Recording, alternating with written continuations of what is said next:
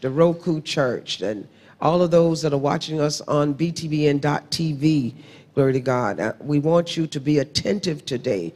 Stop what you're doing and listen. Listen. You cannot be washing dishes and hear God. Just listen. Praise you, Jesus. Let's look at this.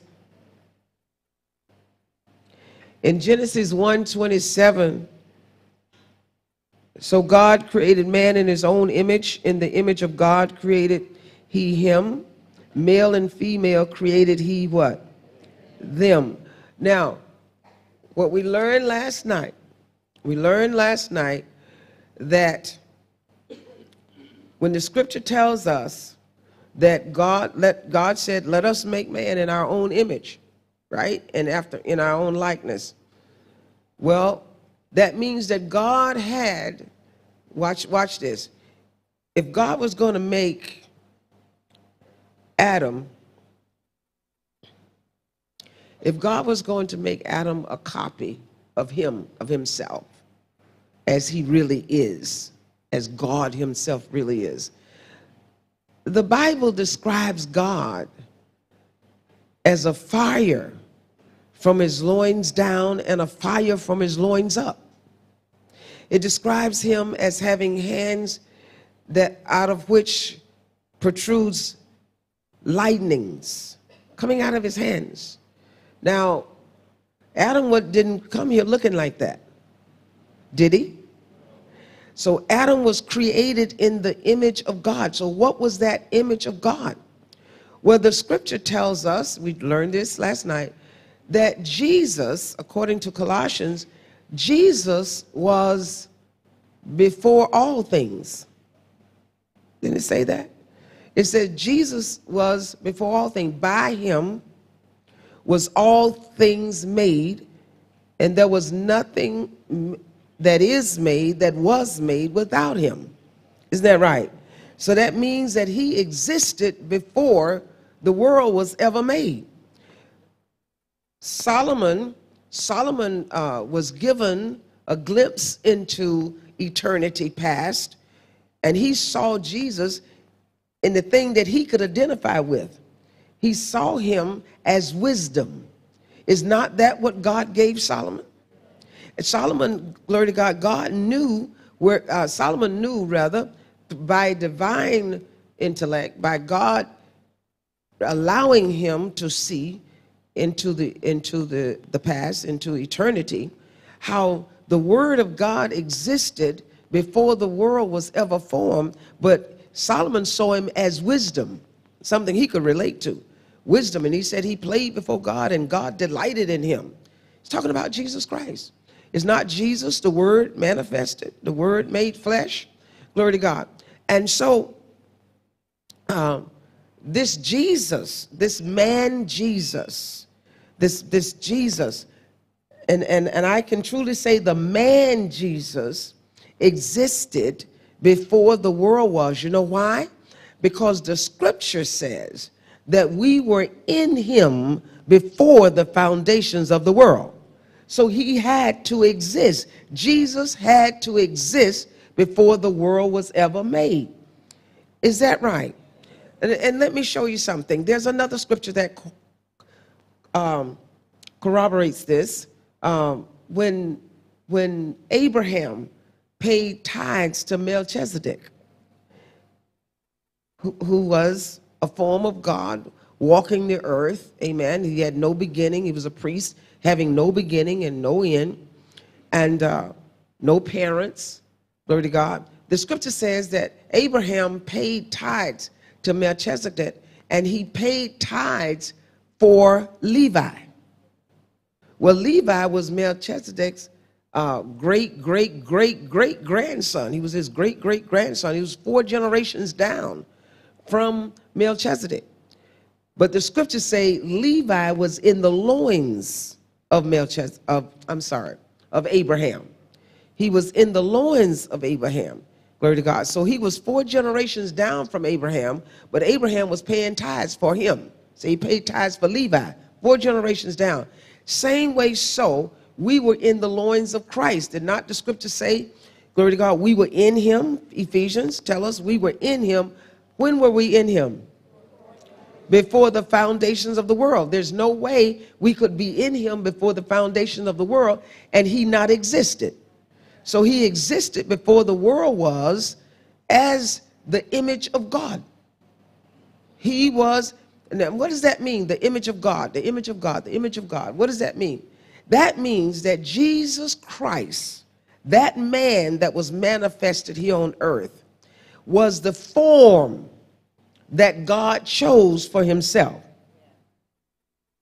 He was the form. In other words, God knew, as I said to you before, nobody could approach him. Jesus said, nobody knows the Father. You don't know him. You've never seen him, but I have. Notice, listen to Jesus. I have. When did he see the Father? In eternity past. He knew the Father. He said, you don't know the Father. You don't even know me. You don't know who I am. But the Father was unapproachable. Mountains, when he came down, mountains quaked and fire went up from the mountains, and the people were so afraid. They said, don't talk, don't tell Moses, tell him don't talk, don't say nothing. Glory to God. Amen. They were afraid that the earth would swallow them up or stones would fall on them. And then, glory to God, he was, this God, though, being so unapproachable. He could, I mean, you just couldn't approach him. And he said to Moses, said, you can't look upon me and live. Do you think you can see me in that fleshy body that you're in and actually live? But Moses, being who he was, he knew how to get to God. So he basically said to him, well, okay, but you God. You can make it happen. You can protect me. So God put him in the cleft of the mountain, and he, you know, he shadowed him, put a shadow over him. He had to shadow him because God is such light. God is light. He's light, and in him is no darkness. Can you imagine pure light, pure energy, pure light, and there's no darkness? And so God had to protect Moses. And then God lowered his hand a little, glory to God, and Moses just glimpsed. Glimpse. You know what a glimpse is? A blink of an eye. He glimpsed his back, his hind parts. And that lit Moses up. So much so that people couldn't stand in the presence of Moses. They had to cover him up. Put a veil over him. That's how awesome the presence of God is. So this God that controls the universe, this great God that says, heaven is my throne and earth is my footstool. How do you embrace a God like that? How do you talk to him? How can you look upon him? You can't even see him. If heaven is his throne and earth is his footstool, he's bigger than anything we could discern. We were looking at him, we couldn't see nothing but his toenail.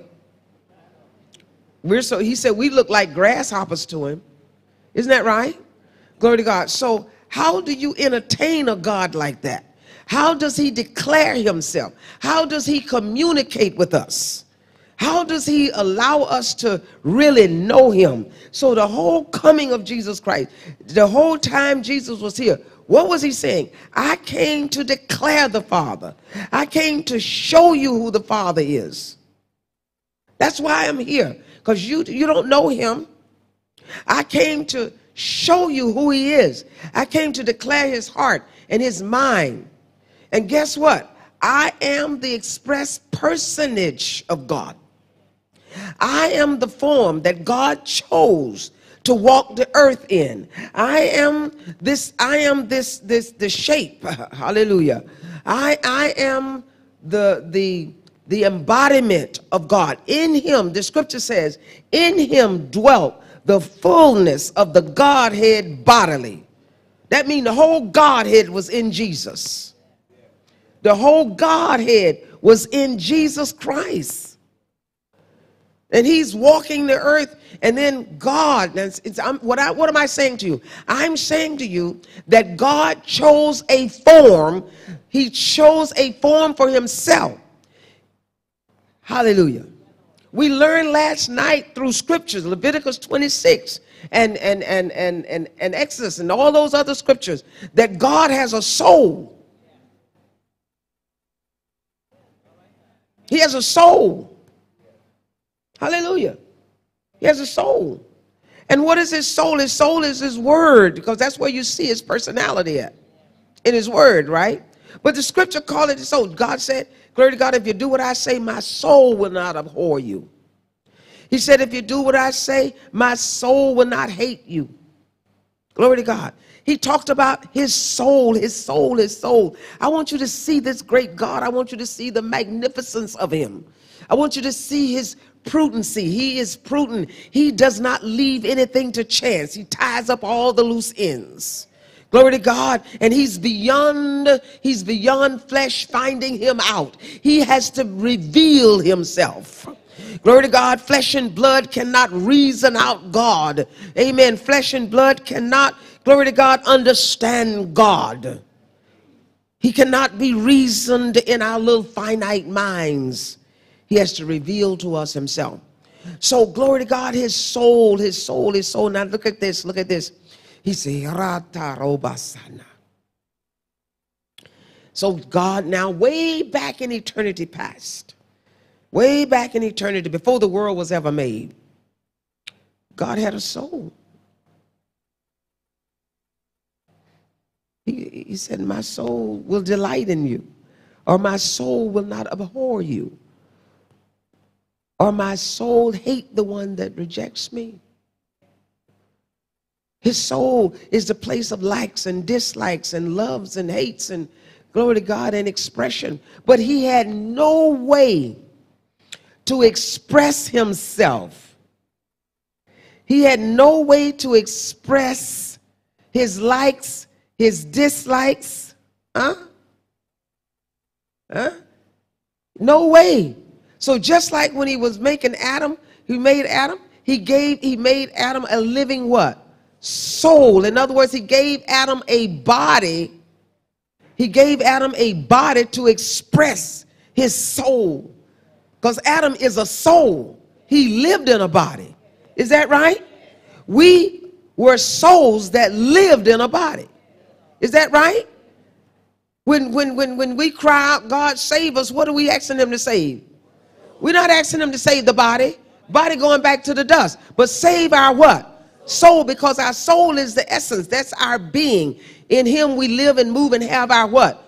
Being. Glory to God. The soul is our being. It is the thing that will live forever in eternity. Is that right? Whether it be in heaven or hell, or whether it be with God or without God.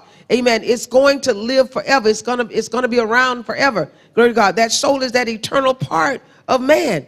But that soul, a soul alone, glory to God, it needs a body to express itself. The body was made by, oh, hallelujah. The body was made by God's hand. God said he took the clay and he fashioned a body. Look at that clay man there. He fashioned a body, but that body was laying there. It was lying there. It couldn't move. It couldn't think. Hello? It couldn't feel. It had no likes. It had no dislikes. When the soul leave a dead man's body, glory to God, that you can kick that dead man, stick him, stab him, he doesn't feel a thing. Hello? When the soul leave a dead man, glory to God, he doesn't know anything. The Bible says the dead knoweth nothing. Hello? Glory to God. So he doesn't feel, he doesn't think, he doesn't want, and that's the way he was when he was created. When the body, somebody say the body. When the body was created, it did not want anything. It did not know anything. It could not do anything. It couldn't even move. Because the body was created for one purpose. As a housing for the soul. As an expression for the soul. The body allows us to express ourselves. It allows us to communicate with one another. To interact with one another, does it not? The body is what expresses my appetites, my likes and my dislikes, your love and your hates and all of those things, your preferences, your personality is expressed in the body. If you didn't have a body, I wouldn't know what you were thinking. I wouldn't know what you're doing. You couldn't interact with me. Is that right? Because you have no body. Are you working with me? So God gave us a body to express ourselves. He gave Adam a body to express himself. Guess what? God having a soul, Did we read that last night? God needed to express himself. So how does I do it? I need a body.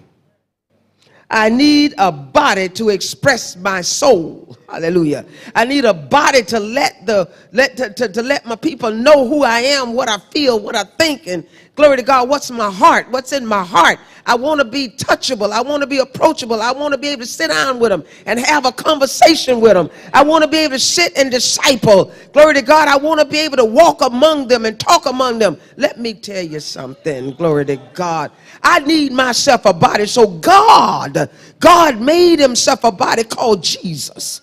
Come on, somebody. And he made him. Don't you think that Jesus just came into existence when he got in Mary's womb? Glory to God. Jesus was here before in eternity past. Come on, somebody. The Bible says that Jesus, glory to God, he danced and he delighted and he commingled and he interacted in the inhabited places of the earth. Glory to God. Amen. He was walking the earth before time ever came into being. Glory to God, because every life that is on the planet now has already been lived. Come on, somebody. That's why God has a power of predestination, because God know your beginning and he know your end. Why? Because he's already seen it. Come on and shout glory, somebody. He's already seen it. He's already seen it. He's already watched you.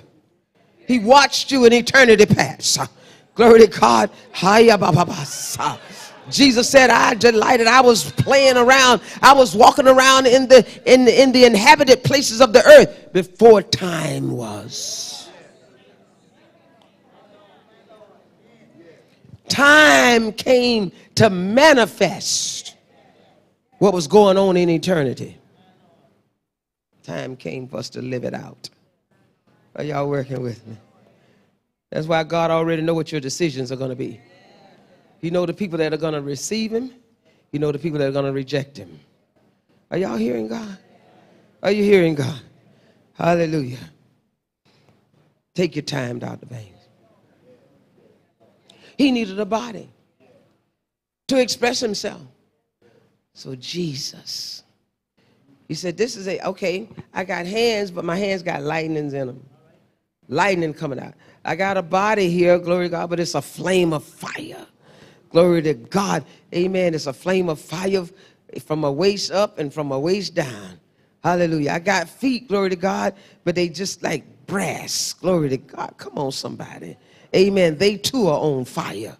Amen. So I need a body that is tangible. I need a body that they can touch. I need a body, glory to God, that Peter one day can testify laid in his bosom. Come on, somebody. Glory to God. I need a body that I can walk among them in. I need a body that they can touch. I need a body where John can one day testify that life that was from the beginning, we have handled it. We have touched it. We have seen it with our own eyes. It has been among us. That life that was from the beginning and even before the beginning.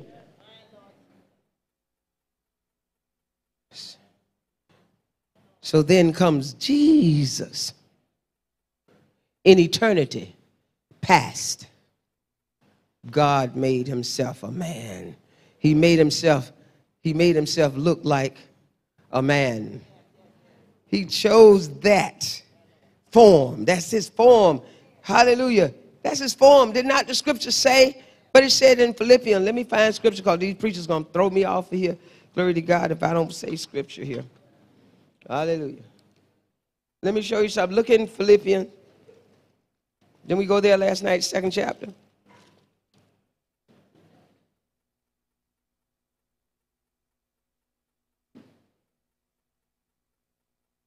Philippians 2 and 5 says what now? Let this what? What did it say, Bishop?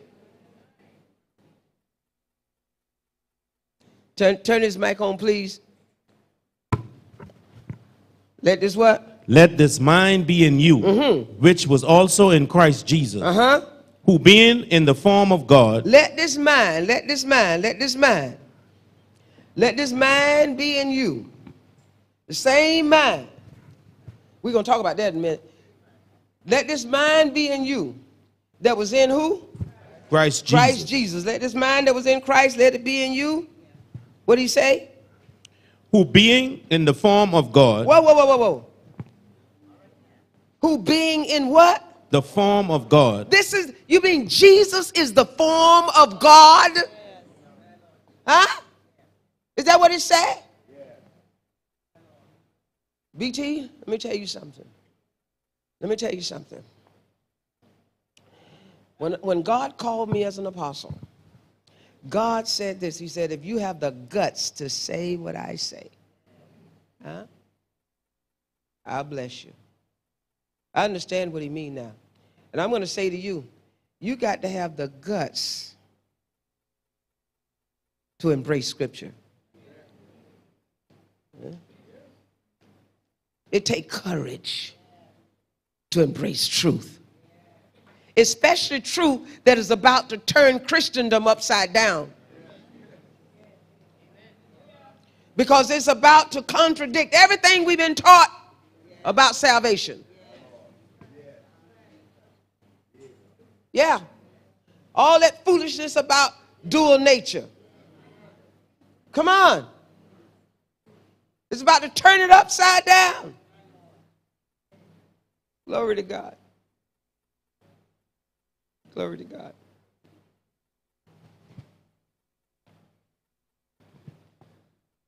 Jesus was the form of God.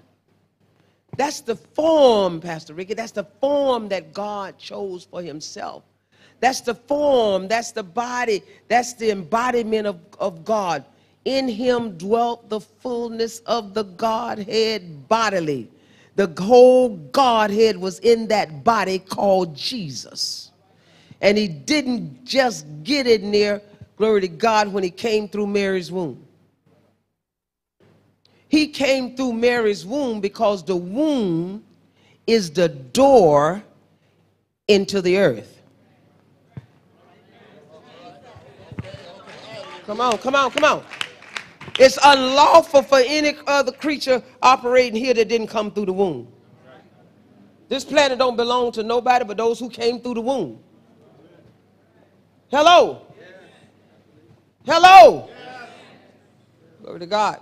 So Mosiah. Yeah, lighten it up some. Lighten that one up some. Praise you, Jesus. Amen. He came through the womb. That was the door into the earth. That was a legal route. That was the legal entrance into the planet. So don't think he just existed then. So now, the scripture said, now what are you going to do with that? What are you going to do with that? Are you going to take that out of the Bible? Are you going to take that out of the Bible? Are you going to just rip it out, get you a pen knife like that king did, and just tear it out of the Bible because you don't like that? That Jesus was the form of God. Way back in eternity past. Made himself this form of God. Watch him now, because he wanted to be touchable. He wanted us to be able to handle him. Glory to God. He wanted us to be able to approach him without dying. Amen. Hallelujah. So he chose this form, and this form, guess what? Guess what he did? Look, think about this form. Let me show you how much God loves us. He loved us so much. He wanted to be among us so much. Look what he said. And he said, hallelujah. Look at the 8th, look at the 7th verse. No. Let me finish this 6. He was in the form of God. He was the form of God. He was the form of God, being found in the form of God. He was God manifested in the flesh. Do we have a problem with that? He was God manifested in the flesh. Now, what does the next part of that verse say? Thought it not robbery to be equal with God. Uh-oh. Hallelujah. Equal with God. See, this is what got him crucified. Because he was a son, and he messed around and said it. The high priest was waiting to trap him. He was waiting for him to say it. He was waiting for him to say. So he asked him, point blank, are you the Son of God? He said, I am. And when he said that, the high priest rent his clothes. How dare you insinuate that you equal with God? How dare you insinuate that what God is, you are? How dare? Because in order for you to be the son, God himself got to be in you. See, they wasn't like us. They understood genealogies. Glory to God. Any man that's got a son, that son got to have your seed in him. I don't care if a woman, glory to God, has an affair with two men. The child that comes forth got to be the son of one. He cannot be the son of both of them. Come on. Come on, somebody. Glory to God. He can only be one of them's child. He gonna have one seed or the other. Even science knows that. Hallelujah. Hallelujah. And so these people, these scribes and Pharisees are saying, how dare you insinuate that the God of all the universe is in this flesh and blood that we about to kill? Notice what the scriptures say about him, though. Notice what the scriptures say. Notice what scripture. He was equal with God. Huh? He was equal. Not only in character. You're not just talking about his character being equal with God. It was. But that's not the only thing the scripture is implying here. The scripture is implying that he was in total agreement with God. Equal. Whatever it was, God. Whatever God's will was, it was his will too. Equal with him. Equal in character. Equal in desire. Equal in way. Oh, hallelujah. I heard God say something. I got to say this. It's just an insert here. God said, you cannot be my disciple if you are willing to do anything against the truth.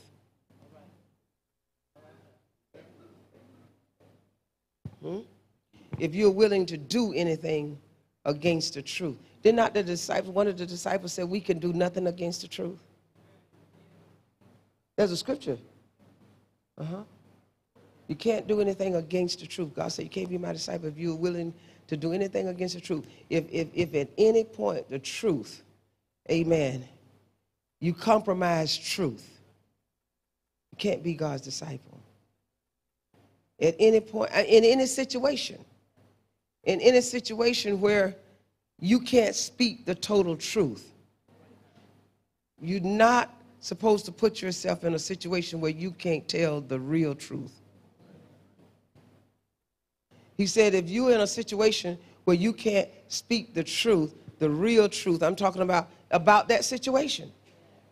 You know, someone may come to you and say, since this thing happened, my wife did this, or my husband did that, or my child did this or that. You got to be able to speak the truth. You got to say the truth. And if you are afraid, or if you feel it's not expedient for you to speak the truth, because it's profitable for you to kind of evade the truth, ignore the truth. If that's profitable to you, huh? What did it say? 2 Corinthians 13:8. What did it say? 2 Corinthians 13:8. Who got a Bible? For we can do nothing against the truth. Okay, nothing. But for the truth. But for the truth. So don't ever find yourself in a situation where you got to slant the truth or manipulate the truth or compromise the truth in any way. Because if you do, you cannot be his disciple. Now God say, hear that. I don't know why he just stopped my message and stuck that in there. But he did. He stopped me and stuck that in there. He said, you cannot be his disciple if you're willing to compromise truth. Amen? Praise you, Jesus. Because truth is a manifestation of God and godliness. Amen. Now, where was I? Equal with God. He was equal. Equal in character, desire, wants, and agreement. Will. His will was equal to that of God. But look, watch this here. Watch this here. Read the next verse. Verse 7. But made himself of no reputation, and took upon him the form of a servant. God, when he was deciding on his own image, the image that he was going to walk the earth in, he decided to take on him the form of a servant. It's great God. Oh, don't you know he had to love us? Took on him the form of a servant. What else he say?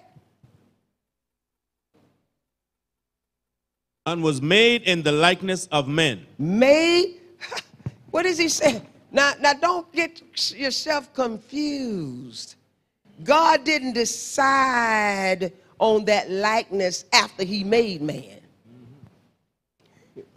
He made man after he decided on his own form. Because Adam was made in God's image, not God made in Adam's image. Come on, somebody. So God decided that this is the image. This is what I want to look like when I walk the earth.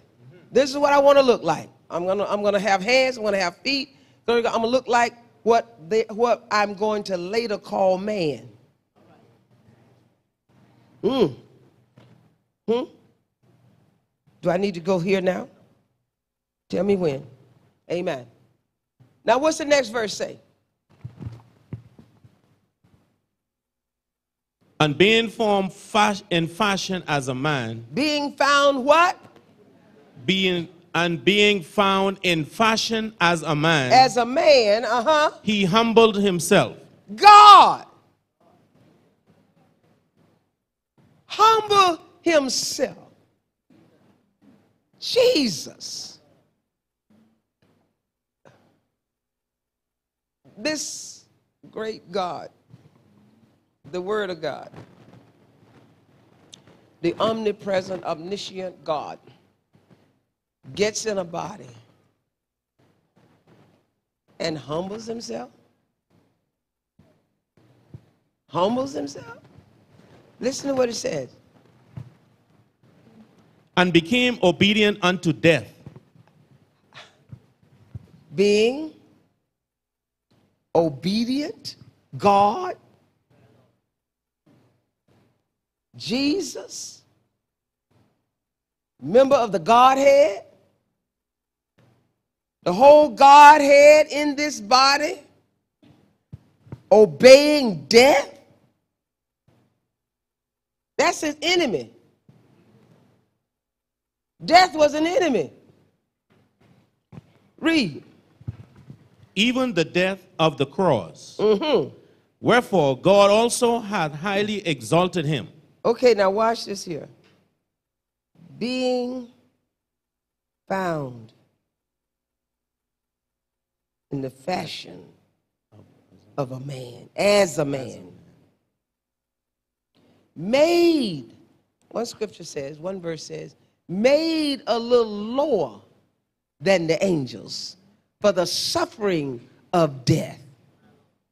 Made himself, prophetess, a little lower than the angels. God. When he made Jesus, he made him a little lower than the angels. His form, the form that I'm going to take. It's going to be lower than the angels. So after he made that, and he entertained it, he delighted in it, okay, yeah, they can handle me now. So then they have a meeting, the determinate council, as a meeting and say, let us make man.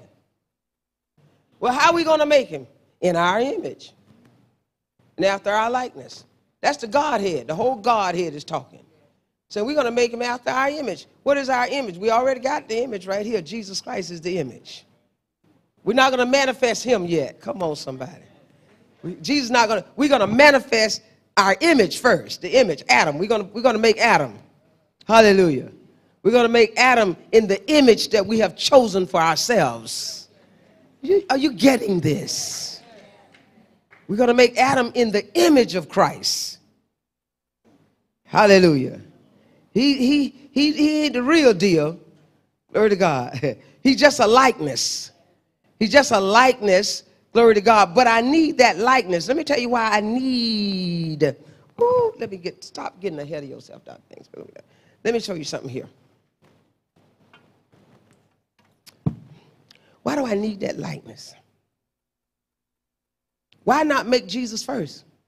Why not let Jesus be manifested first? Seeing as how we were in his loins. Hello.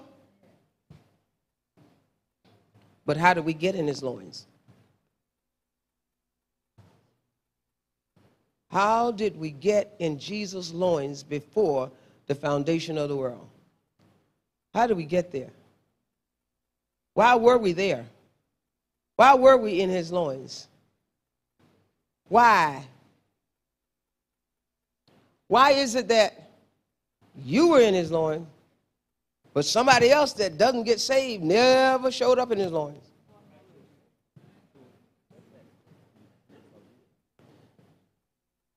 Those who were in the loins of Christ in eternity past were there by their own choice.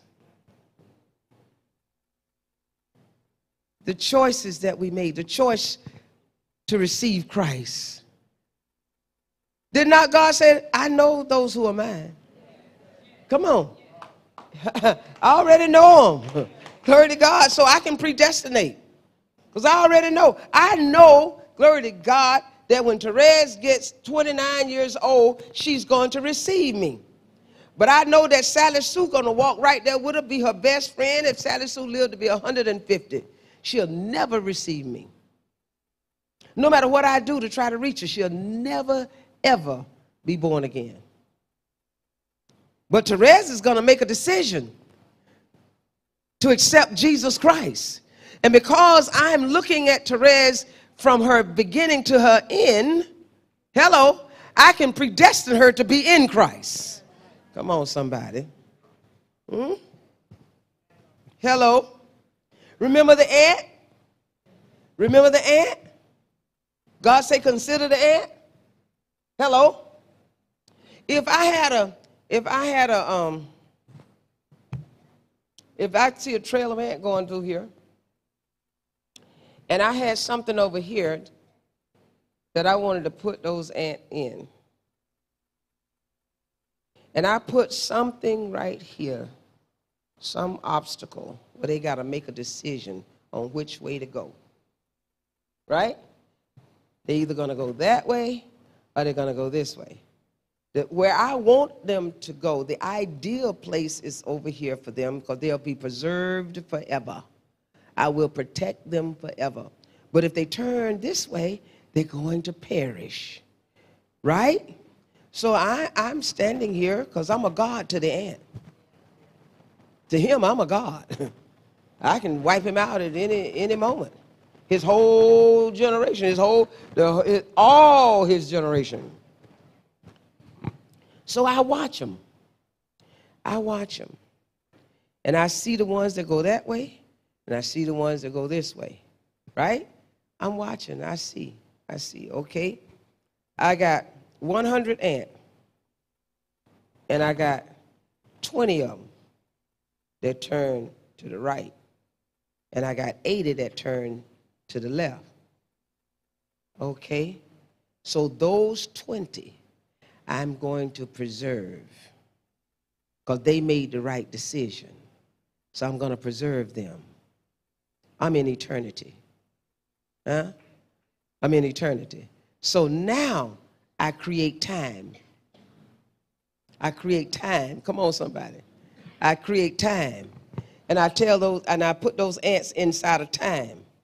But I already know the ones that have made the decision to turn. Hello. So I can predestinate. I can say, Tom, Dick, and Harry going to heaven. They're going to be caught up in the rapture. Sally, Jane, Sue, and Henry, and John, and all them folks, they're going to be left because they're going the wrong way. I already know it because I've watched them. That's called foresight and foreknowledge. God has foresight and foreknowledge. Amen? Nothing slips up on him. You're not doing nothing God didn't know you were going to do. Hello. And God is not making this as he go up. Yes. Good example. Before, when Jacob and Esau, the Bible said before they were ever born, God said, I love one and I hate the other one. And they had, the scripture said before they had done any good or evil, God said, I already hate Esau. Why are you going to already hate the man not even born yet? Glory to God. Because he has been born in eternity. God has already seen what he's going to do. Come on, somebody. He's already seen that he's going to sell his birthright. Are y'all hearing God? Are you hearing him? Everything that exists came out of God. Everything came out of God. Are y'all hearing God? I see. See, boy, Jesus, you know, y'all, I'm beginning to think following Bible teachers is risque. You're at risk following this ministry. Because these preachers go, who does that woman think she is? Is she out of her mind? Uh-huh, I sure am. I'm in the mind of Christ. Praise you, I'm out of my mind. Hallelujah, mind gone. I'm letting the mind that was in Christ be in me. Praise you, Jesus. We got to have the courage to see what God really did. So he put himself in fashion as a man. Put himself in fashion as a man. Now, this is the hard part for me. It's the hard part for me. This is the part that makes me cry, makes me scared, makes me nervous. So you guys pray. Pray for me, amen? As I minister this part, because I got to make you see this. I got to persuade you. This.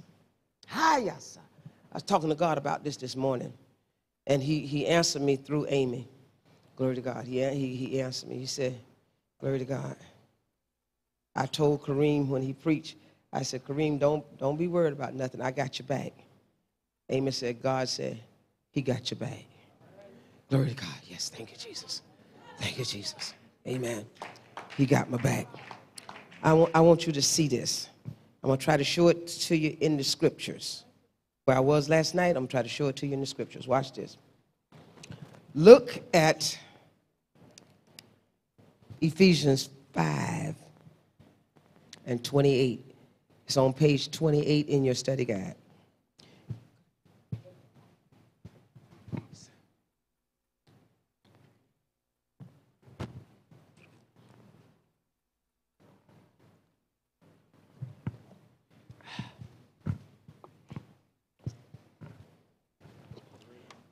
Yes, Ephesians 5:28. Ephesians 5 and 28. Mm-hmm. So ought men to love their wives as their own bodies. Mm-hmm. He that loveth his wife loveth himself. For no man ever hated his own flesh. Okay. But nourisheth and cherisheth it, even as the Lord the church. Now, saints, open up every fiber of your being and walk out of here enriched with the knowledge of God.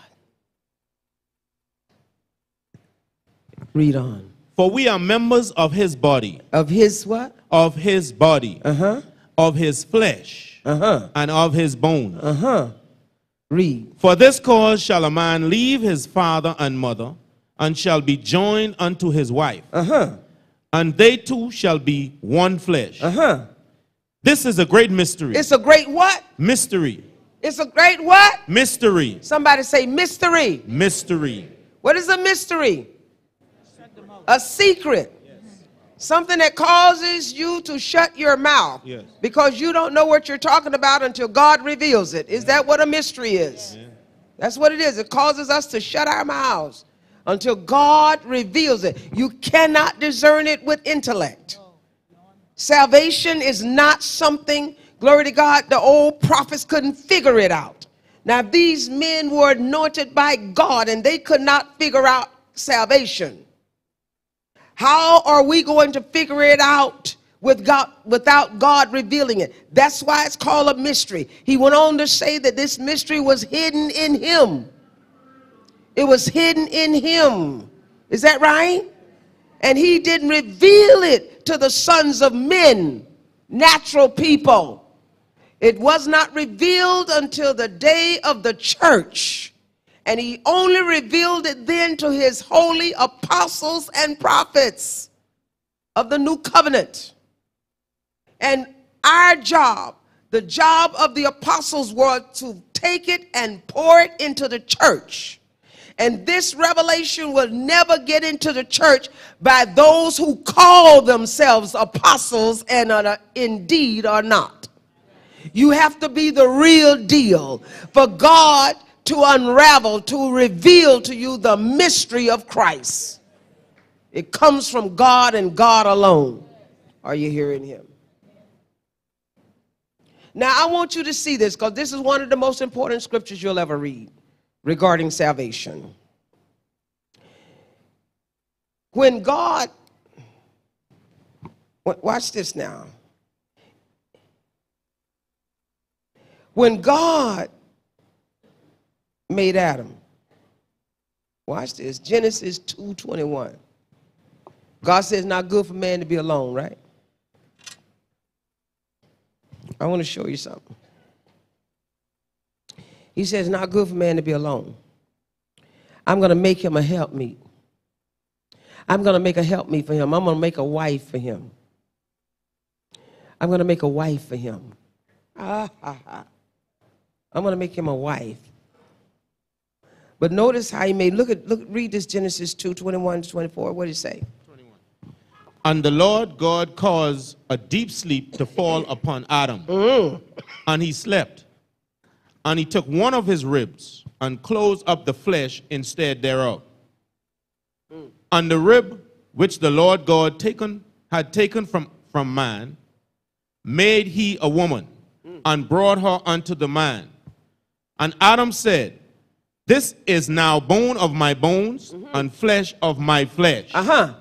She shall be called woman because she was taken out of man. Therefore shall a man leave his father and his mother, and shall cleave unto his wife, and they shall be one flesh. Now, wait a minute. Is this Paul saying the exact same thing that Moses wrote in Genesis? Almost word for word. Is that right? That they shall be what? One what? Flesh. One flesh. They shall be one flesh. Now listen to me really good here, because you know you guys are going to have to protect me, because they may throw me out your nation for this. But glory to God. Let me show you something here. Let me show you something here. Glory to God. Because this kind of teaching will get you labeled a heretic. Amen? You get you labeled a heretic. But we're going to stay explicitly with Scripture. Amen? So if there be any rebuttal, if there be any refute, if there be any controversy, let it be with the Scripture and not with us personally. Amen? Glory to God. Now watch this here. I want you to see the parallelism here. Glory to God. No man ever hated his own flesh. But notice the 28th verse. So ought men to love their wives as their what? Own body. Because they are one what? Flesh. They are one flesh. When they come back together in matrimony, When they come together in matrimony, that's that oneness now restored. The oneness of Adam. Then the scriptures say he called them what? Adam. He called them Adam. Both of them were called Adam. Amen. Male and female, he made them. And he called them Adam. That's not in the book, but it's in the Bible. He called them Adam in Genesis. Amen. Now, I want you to see this. The 30th verse. No. Wait a minute. Let's back up to the 29th verse. No man ever yet hated his own flesh, but nourishes and cherishes it, even as the Lord the church. Now, this is what he's saying. This is a mystery here. Watch this. Where are my PGAs?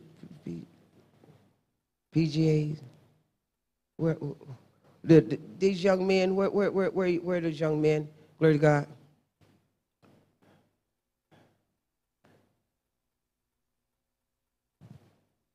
Same shirts. Yes. Can you take off your jacket? Is it okay? I mean, I know you're clean and all, but you know, glory to God. Amen.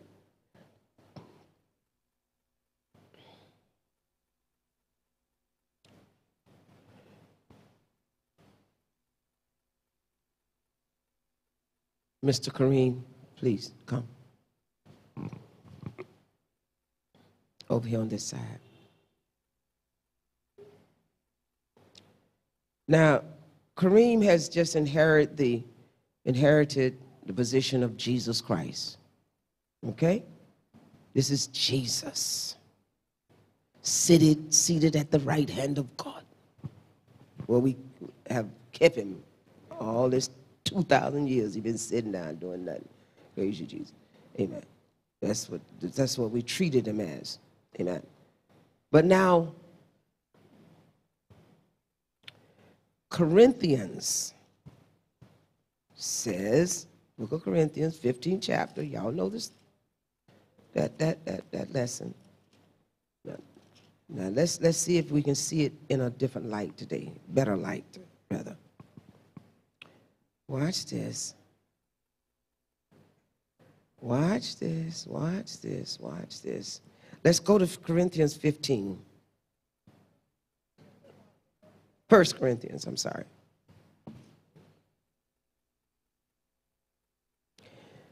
Watch this. 1 Corinthians 15, verse 35. Verse 35. But some man will say, how are the dead raised up, and with what body do they come? Hallelujah. Glory to God. Some man is going to ask what? How are the dead raised up? How are the dead raised? How are the dead raised? Let's focus on Jesus. Let's focus on Jesus. That's who Paul is focusing on here. And with what body do they come? What body? What body does the dead rise in? Read. Thou fool, that which thou sowest is not quickened, except it die. Okay. Now. Go help me. Thank you, Holy Spirit. Because here's another confirmation here. The Bible says that, yes, the Bible says that the same Spirit that raised Christ from the dead shall do what? Quicken your what? Your what body? Mortal? Is this our mortal body? Is this mortal? But the scripture you just read says it's not quickened unless it dies. Hello? It's not quickened unless it died. So at salvation, we literally died. That's where we get the terminology old man. Right? The old man is dead. The Bible says reckon him as dead. In other words, keep him dead. Don't pick back up his deeds and his attributes. But he's dead. So we died at salvation. We literally died. And we were quickened by the Holy Ghost. We could not be quickened except we died. Now, so make a note of that when you have to teach this. You leaders that have to teach this, make a note that is a confirmation scripture that we did die at salvation. And we were quickened because we could not be quickened except we were dead. All right? Glory to God. Read. And that which thou sowest not that body that shall be. Okay, so that which went into the, he said, soweth, that which went into the grave, that body that Jesus went in the grave with is not the body that he's coming out with. Are you hearing? It's not the body that he's coming out with. Read.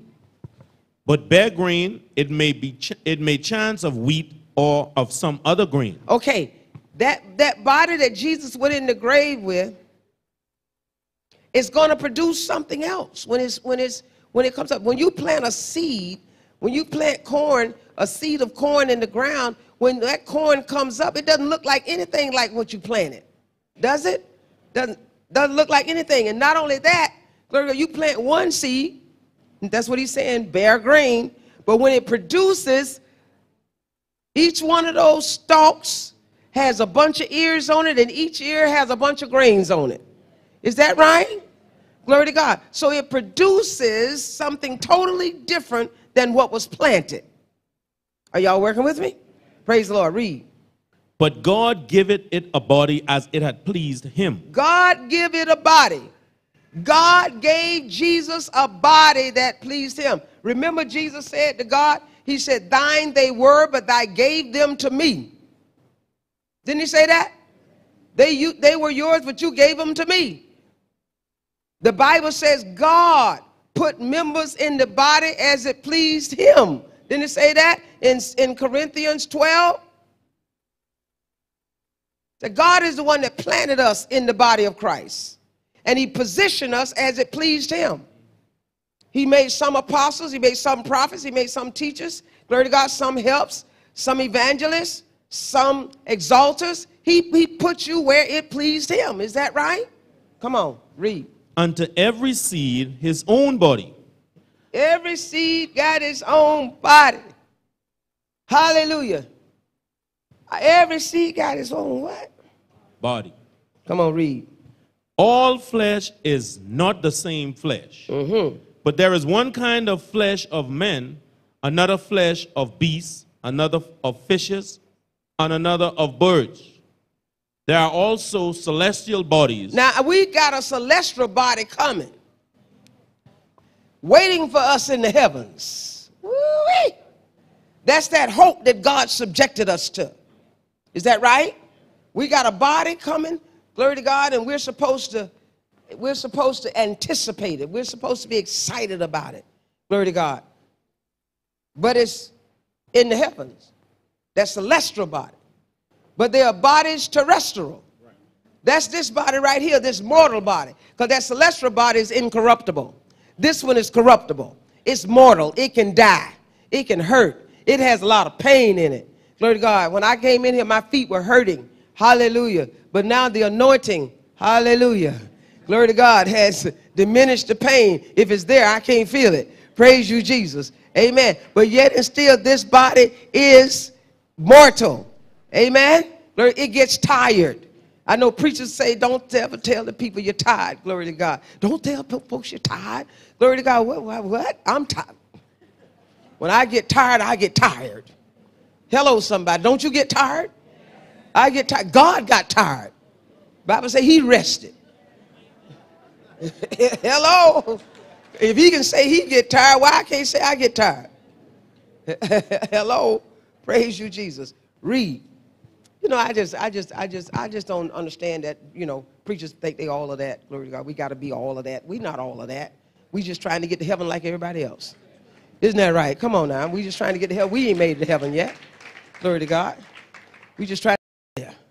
Isn't that right? Amen. Glory to God. I got to do the same thing you do. I mess around here, glory to God, with all this revelation, end up in hell. Hallelujah. That would be a terrible thing.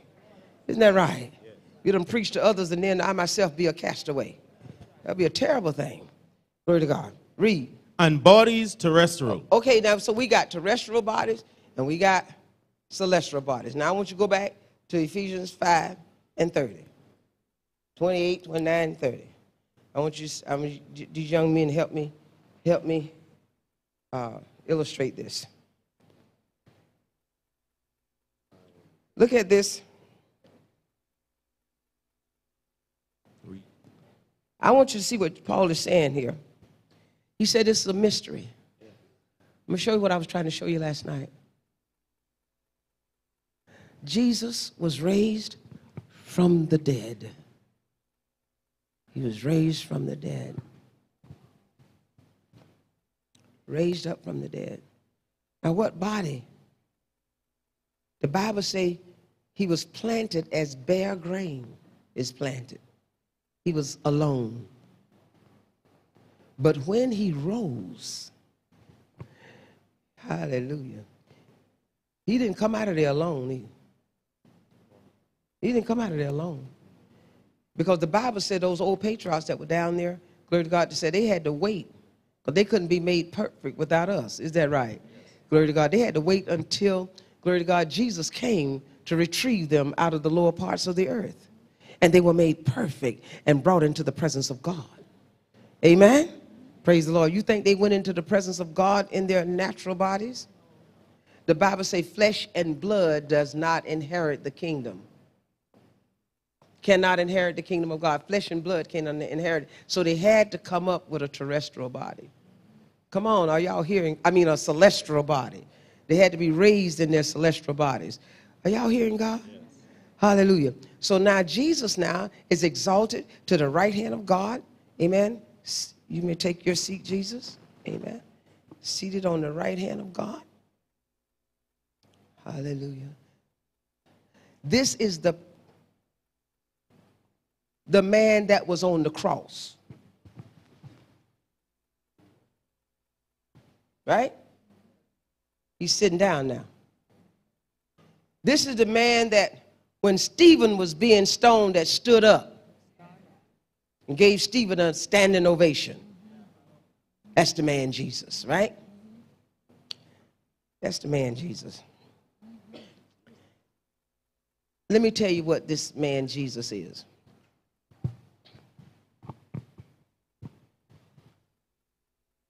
Got your seatbelts tight? This man Jesus is the head of the body. You didn't get that?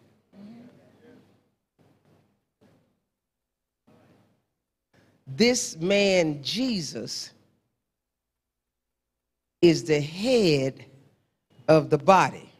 Now, why am I saying that? What's the significance in that? Because there's a mindset here. There's a mindset in the church that this is Jesus and this is the church over here trying to be like Jesus. That's the mindset. And like Prophet has said last night, we're over here as the church trying to maintain a relationship with Jesus. But that's not it. That's not salvation. That's not salvation. Let me tell you what salvation really is, at the risk of sounding like a heretic. Let me tell you what it really is. I'm going to tell you a story about a God that wanted sons, that was tired of dwelling alone. A God that stepped out on the universe and said, are there any other gods like me? Is there anything else out there like me? And he said there was silence. He didn't hear anything. There was nothing like him.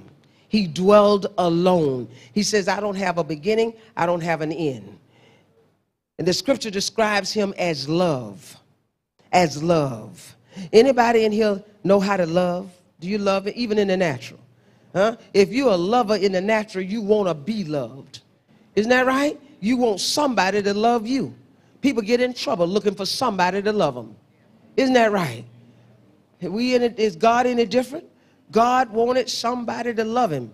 But there's no way that we could love God the way God is capable of loving us unless we were as he is. Come on, are you hearing God? So God says, there's no creature that can love me like I want to be loved. I got to create him. I got to beget him. Hallelujah. Are you hearing God? He's got to come out of me. He's got to come out of me. He's got to be an extension of me. What is your child? What are your children? What are your children, your sons and your daughters? Are they not extensions of you? Every one of them have your seed in them.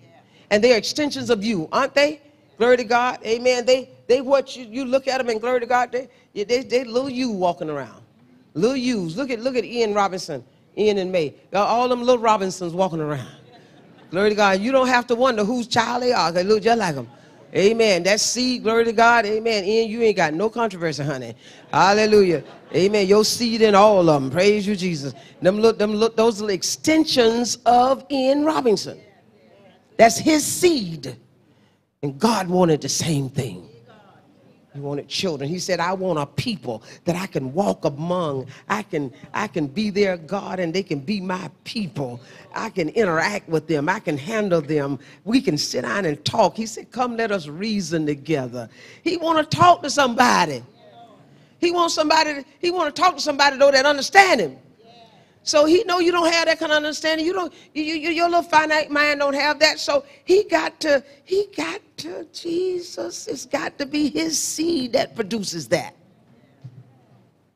No other seed can produce that. Got to be his seed that produces that. Are y'all hearing God? So now, what does he do?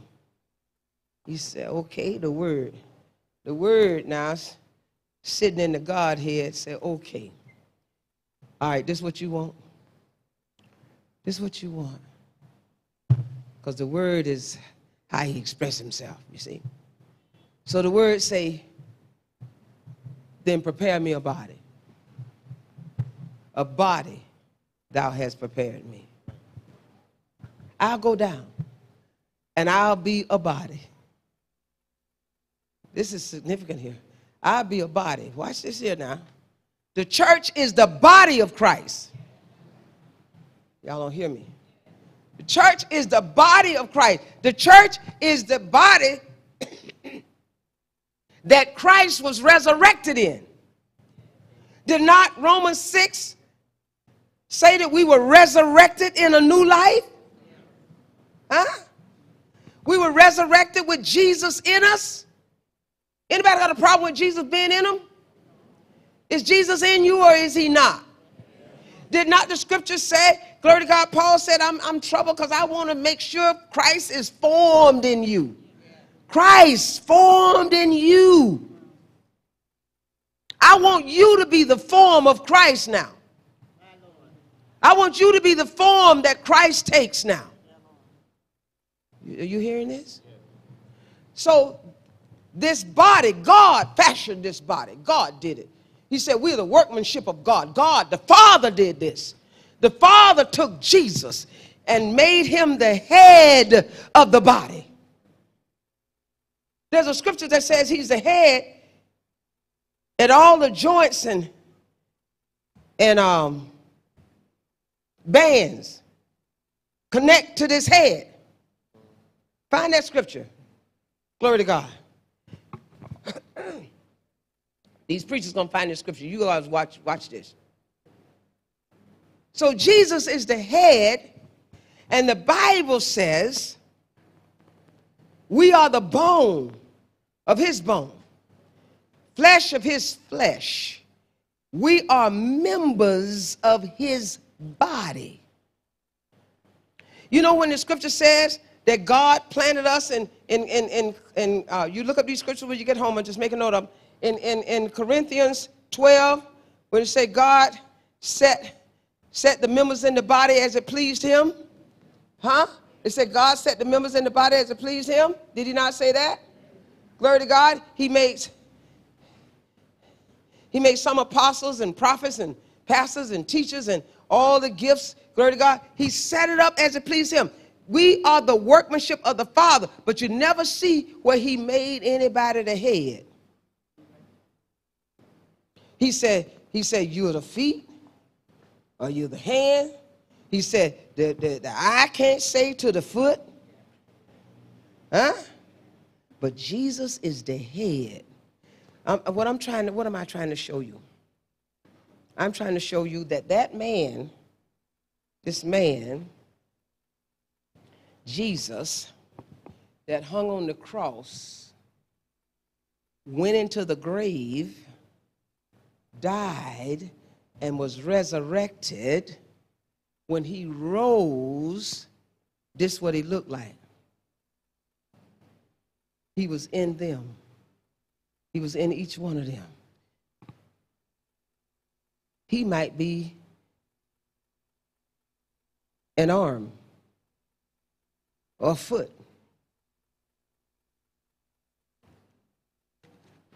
Do you understand what I'm saying?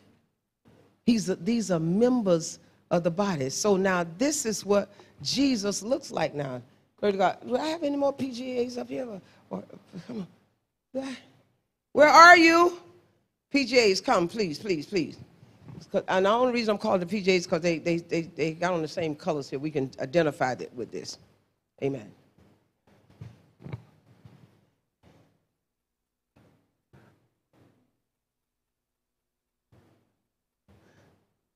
Come on, come on, come on. Over here. Over here, over here, over here. Jesus, come.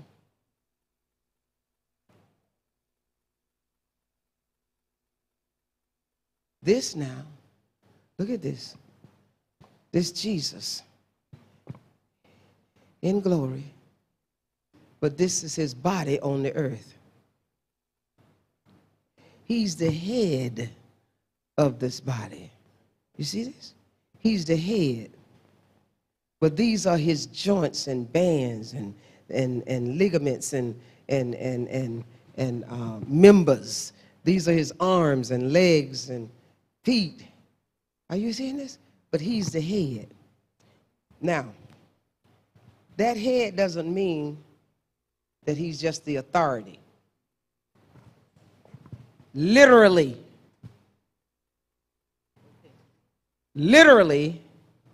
Scripture says, watch this. Jesus said, Father, make them what? How? As we are one. I'm in you, you in me, and they in us. Make them one. Not 5 or 6, 10, 12, 15 million people trying to have a relationship with him. He said, be one with him. I want them to be one. I want them to be just like us. I want them to be, glory to God. And this was the desire of the Father. The Father wanted a dwelling place. And each one of these became the temple of God. A dwelling place for God. The temple of the Most High God.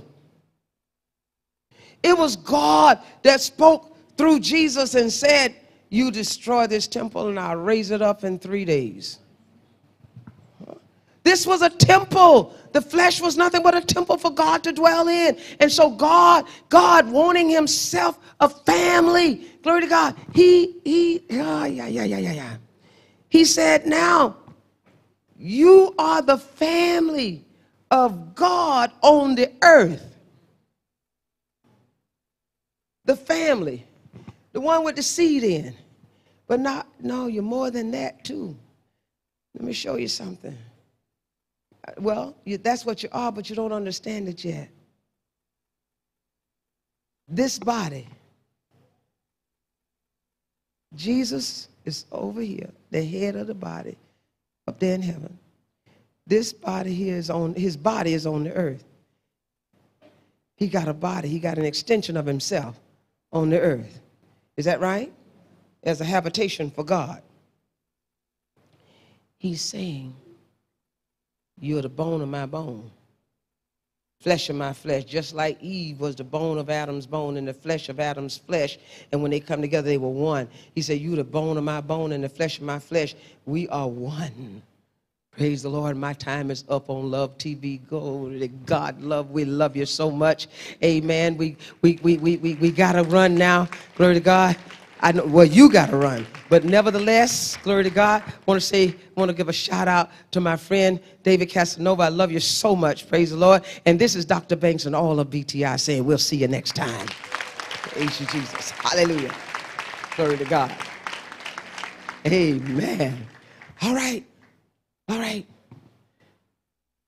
This workmanship of God, he said he fashioned the body of Christ as it pleased him. I want you to see, if you are the bone of his bone and the flesh of his flesh, that means your body is the dwelling place of Jesus Christ.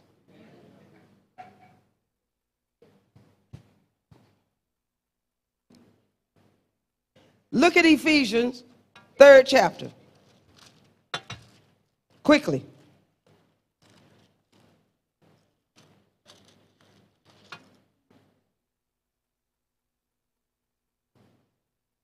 Fourteenth verse says this: for this cause I bow my knees unto the Father of our Lord Jesus Christ, of whom the whole family, what is a family? Do you think that they just throw these words around? The whole family. Family, what is a family? A family means, glory to God, that we are of the same seed. We're of the same seed. The whole family where? In heaven. Those patriarchs that are gone already. Come on. Those that have already received their celestial bodies, sleeping up there in heaven, waiting on us. Glory to God. The whole family that's in heaven. Not only those patriarchs, but even, glory to God, the Father himself, the Holy Ghost, glory to God, the Godhead. Amen. The whole family in heaven. And where else is the family? Where else is the family? No. The devil don't want you to say that. Where else is the family? You think that you can be in God's family and not be as he is? Huh? You think it's possible that God got sons and they not be as he is? Did not Hebrews 12 tell you that he's the father of what? He's the father of what? Spirits. We are spiritual beings living in this body. And he said this family on earth, glory to God, he said, chill out, take it easy, don't worry. Glory to God, you're going to suffer some because you got to be tested and tried and make yourself worthy of the kingdom. However, but the day is coming if you pass the test. If you pass the test, glory to God, I'm going to leave you in these terrestrial bodies for testing and for trying. This is your tree of the knowledge of good and evil. Your body is your tree of the knowledge of good and evil. Just like I told Adam, don't touch that fruit on that tree. I'm telling you, glory to God, deny yourself the comforts of the flesh. Deny yourself feeding the flesh, glory to God, from the world. Make your body a living sacrifice. Give it over to me. Give it to God. Let Jesus live his life out through your body. Let him live it out. Don't interfere. Be equal with the Jesus that's in you. Be equal with him, because this is his flesh. This is his bone. You're part of his family. I see that. We the family on earth. And notice what he said. He said, notice what he said. He said, when the day comes, guess what's going to happen? In a moment, in the twinkling of an eye, we shall be changed. Why are we going to be changed? Because we got a seed in us. And that seed is going to produce after its own kind. Come on, somebody. Glory to God. He said, don't be dismayed. Glory to God. And he said, there's only one thing left. There's only one thing. He said, we are waiting for the redemption of our body. That's the only thing left to be redeemed. The redemption of our body. We got to be changed out of this body into a glorious, incorruptible body. Come on, somebody.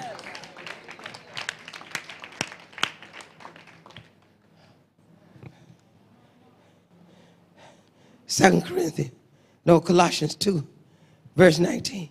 That's what you said? What did it say? And nothing holding the head, from which all the body, now beholding the head, by joints and bands, having nourishment ministered and knit together, increaseth with the increase of God. Beholding the head. The head. Jesus is the head, but this is his body on earth.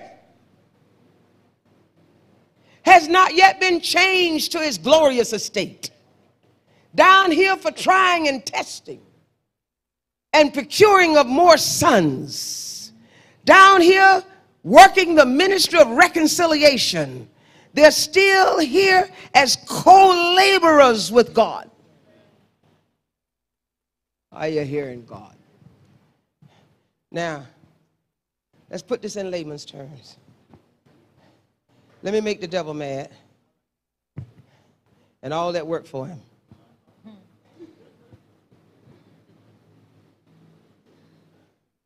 Watch this.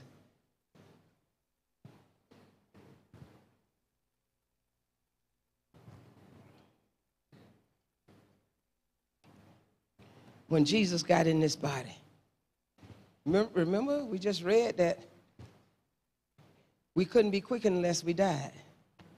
So we died. How did we die? You had to take the soul out. Took the soul out, put soul in the spirit. Is that right? Now Jesus in this body, he quickened the body alive again so that we could be his flesh. He got in this body, right? Jesus got in this body and made it alive unto God, sanctified it, circumcised it according to Scripture, made it a habitation for God. He had to circumcise it because what did Jesus say? Jesus said, you don't put new wine in old vessels. They couldn't contain it.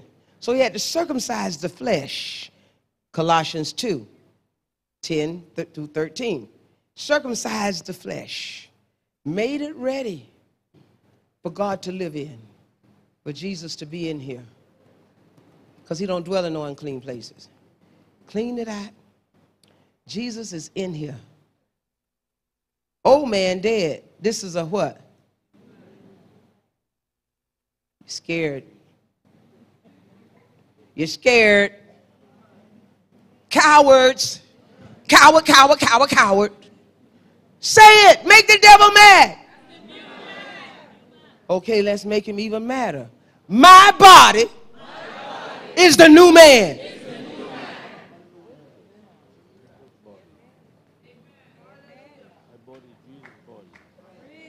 My body been born again. How was it born again? Nicodemus asked, can't go back in your mama's womb. Why? It was born again from the dead.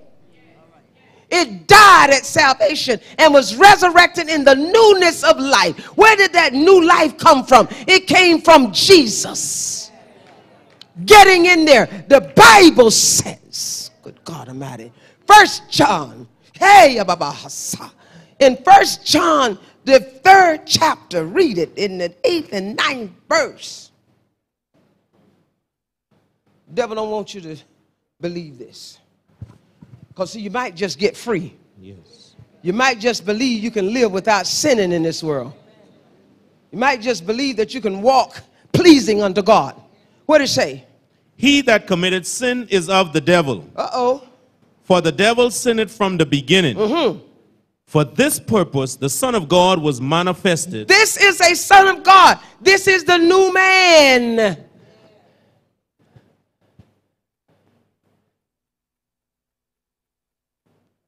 He's a new man. This is Jesus living in the flesh. Now, oh, hey, wait a minute. Now, in order to have dual nature, there got to be Jesus and the devil living in there. Didn't I tell you that when a child is born, he can't have a one parent? He can't be the son of the devil and God. Come on now.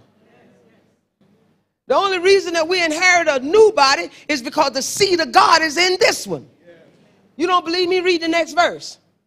Whosoever is born of God. Whoever is born of God. This body was born again. I'm talking about the body now. I know the soul is preserved. The soul is preserved. But my body was born again from the dead. So was my soul. But you can't leave my body out, because it was quickened, alive again, with a new man in it, Jesus living in it. What did he say about him? Whosoever is born of God doth not commit sin. This body is not like the old man was. Why? What did it say? He cannot.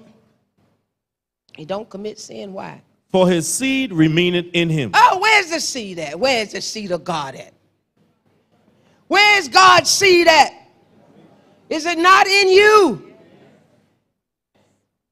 Andrew, is it in you? Now let me show you something here. I want you to see this. I want you to see salvation. This is salvation, the workmanship of God. My daddy set me down, and he revealed the mystery of Christ to me. It's a mystery that he hid in himself. Let me show you now what the theologians missed here. That's why it's so ludicrous to come up with something called dual nature. What in the foolishness is that? This body.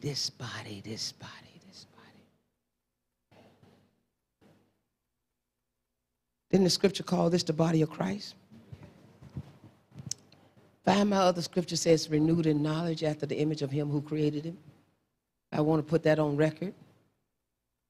I think you might have given it to me somewhere. Glory to God. I need to put that on record. Hallelujah. It's the temple of God. Yeah, Colossians 3. Yeah, go to Colossians 3. Wait a minute, it's Colossians 3, 9, and 10. And Ephesians 4:24 is one of those. Let's look at the Ephesians 1 first. Let me see what that one is. 4:24. Let's see. Created in righteousness. Okay, yes. Let's look at Colossians 3, 9, and 10. Hallelujah. Lie not one to another, seeing that you have put off the old man with his deeds. The Bible said the old man was destroyed in Romans 6. Didn't it say that? It said the old man was destroyed. Is that right? That body of sin was destroyed. And he said, but look at this scripture here. It said, but you have put off the old man. Glory to God. So don't go back the line. And have done what? Read the 10th verse. Everybody read that 10th verse. What does it say? And I've put on the new man, which is renewed in knowledge after the image of him that created him. Wait a minute now. You have put on what? Where is he at? Where's the new man at that you put on?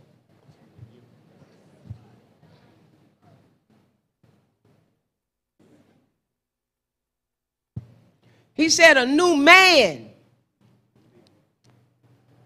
A new man.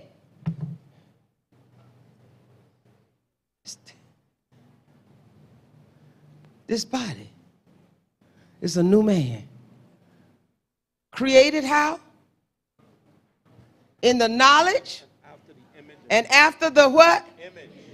Image of who? Of him that did what? Created him. He's still after the image. of God. Form of God. This was the form. He looked like a man, don't he? He looked like a man. But he better than Adam. I say he better than Adam. This is what Adam should have been. He's better than Adam because God living in him. Is that right? Hallelujah. Y'all offended with my bare feet? Praise you, Jesus. I'm good. Praise you, Jesus. Amen. This is what you got to see. This is the new man. You put him on because your soul lives in him as well. Huh? And if you now agree with him, you make your will equal to that of God. You're in agreement with him. You're equal with God. So soul, now let me slow down here. In my closing, I want you to see this.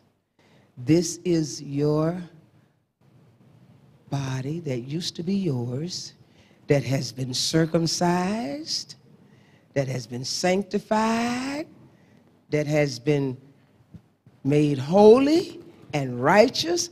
And the scripture says in 2 Thessalonians 5:23, it can be preserved, how?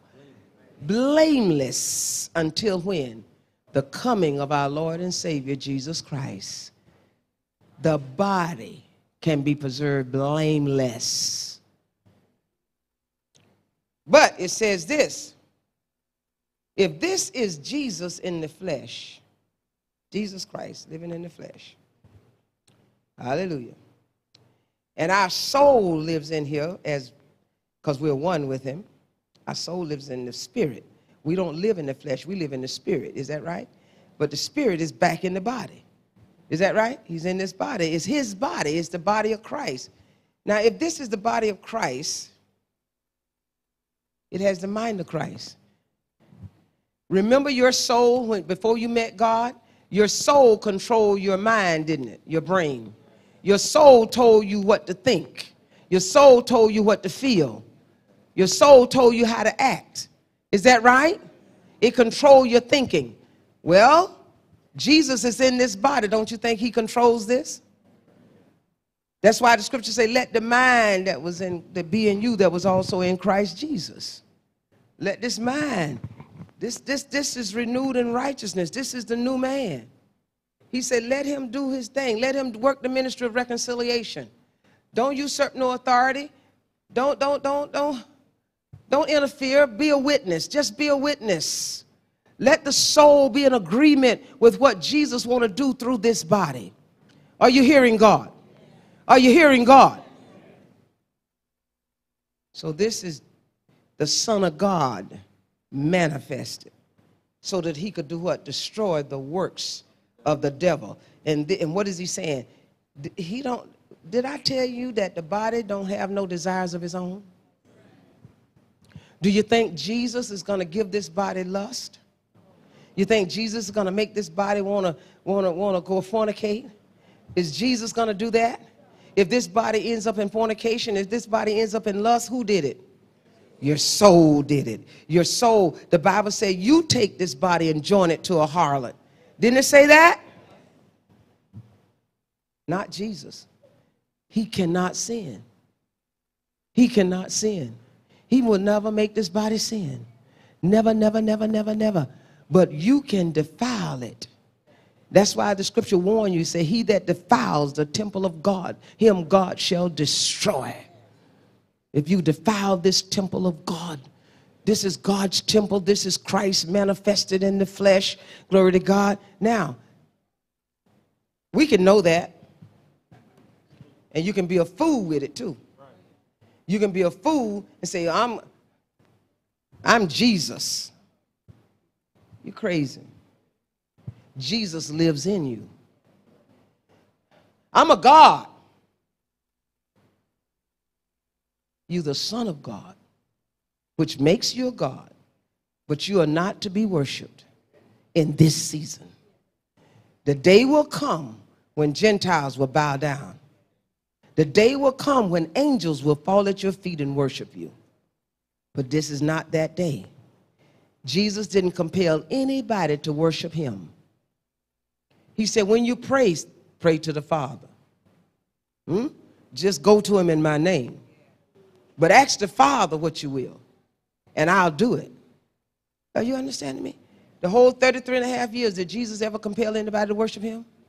Somebody say, call him good. He said, who is good? Why you call me good? And there ain't nobody good but the Father. Are you understanding him? Praise the Lord. But now, don't you ever think that in my flesh is no good thing. Your flesh is the temple of the Holy Ghost. Your temple is the house of God. Your temple is the Holy Spirit, Holy Ghost, amen, temple, glory to God, the temple of God that is manifested in the world today for all men to see your good works, that they may glorify the Father which is in heaven.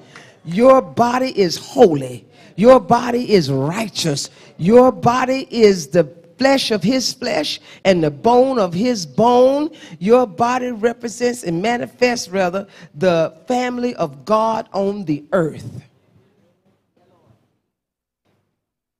This is Jesus. This is salvation. Salvation is that place, those bodies that God can live in. God can live in. He can live in. He looking around. He said, oh, I'm in this one, this one, this one. He can interact with her. He can interact with her. Glory to God. He can love on Hope. Glory to God. He can touch her. Glory to God.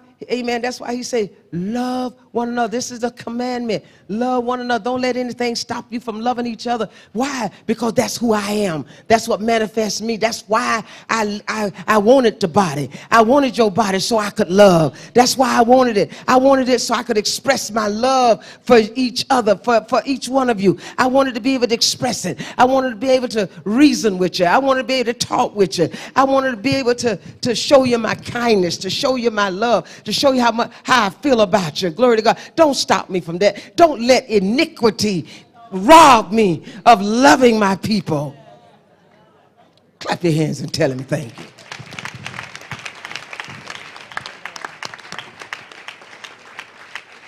Come on, we can do better than that.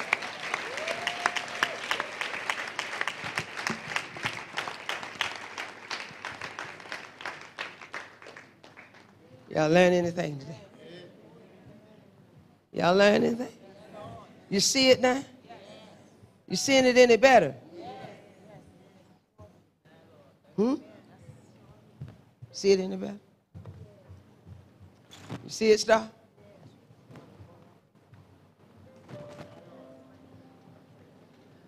So God say, stop dishonoring the body. Why is it that Peter could say to Sapphira and Ananias, why you lied to the Holy Ghost? They thought they were talking to Peter, because they were seeing him after the flesh.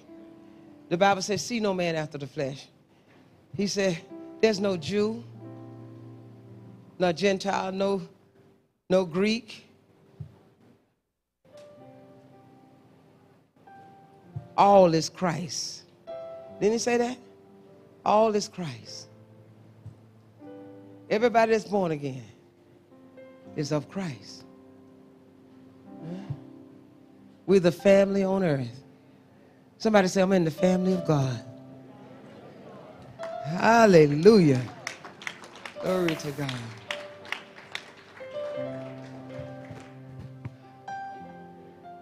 Are you blessed this morning? Those of you that have been watching by way of television, BTBN, BTBN.TV, Roku,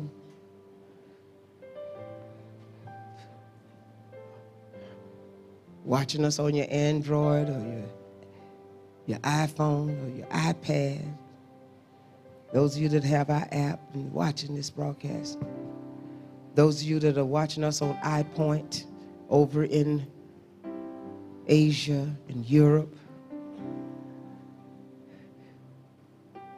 grab this word, hold it precious, and know that you've been called to carry it to the four corners of the earth.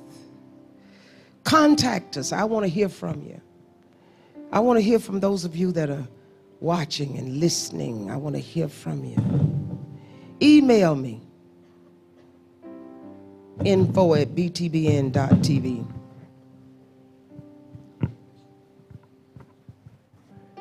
info@btbn.tv, or send it directly to me, marybanks@marybanks.net. I want to hear from you. That's easy to remember.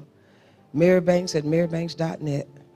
Send me an email. I want to hear how this word is affecting you. Now, saints, if God has spoken to you, you should be saturated. You should be allowing this word to just saturate and massage your spirit. See, I don't like just doing things by formality. I just for the sake of doing them. I like to just be real, just real, okay? Let this word massage your spirit. Now, if there's somebody that's not born again and you want to be born again, you can come, run up here, and fall on your face and say, God, save me. God, save me. I am in darkness. I want to come to the light. If you want to be saved, now you can just fall on your face and say, God, save me. I want to be saved. Hallelujah. If you're already saved, but this word found you today, and you know you haven't been where you should have been, you've been dishonoring the body. You've been dishonoring this body that belongs to God. You haven't respected it and regarded it as Christ. Just stand right where you are, and we're going to pray for you.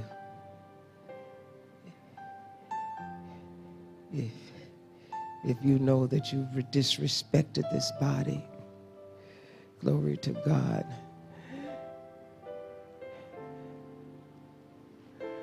Hallelujah. You haven't reverenced it as Jesus in the flesh. Just stand where you are. Hallelujah. God, I haven't reverenced my body as holy. But when I leave out of here, I want to be holy in spirit and in the body. I want to reverence it as holy. See, God can it don't take a whole lot of mess. Don't take a whole lot of theatrics for us to be delivered. It just takes sincerity. You don't have to make a show out of nothing. Just be sincere in your heart. Say, God, I'm sorry. I'm sorry. I'm sorry. I'm sorry. I'm sorry. Bishop, you want to come and pray? For these that are standing, this is your chance. If you feel that you've dishonored the body, just stand where you are. Just stand where you are, and we're going to pray that God will be merciful. He will forgive. Hallelujah.